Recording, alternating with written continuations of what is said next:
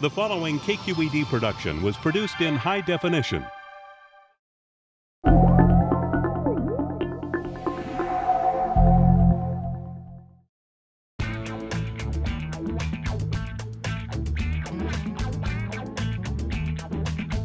Hello, I'm Paul Doherty, Senior Staff Scientist at the Exploratotium.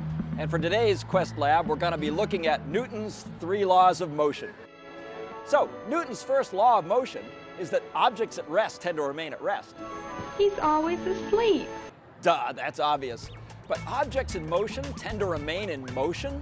That's just counterintuitive, because we know on Earth, anytime we start something going, friction's gonna stop it moving. And that's what Newton had the brilliance to see, even though he couldn't get rid of friction himself. But I, today, have the tool called a frictionless air puck. By putting air underneath me, I can get rid of friction, and I can show you what Newton visualized way back in the 1600s.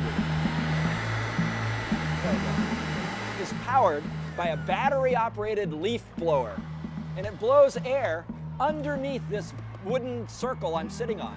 The layer of air is very low friction, so I can slide across the ground on the gentlest of push.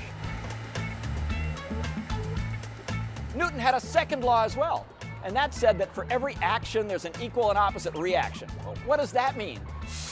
I've now added a fire extinguisher, and this becomes a rocket motor.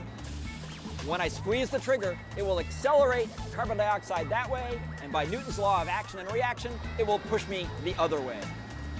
Newton had a third law as well, and that is when you apply a force to an object and there's no friction, then that object will accelerate.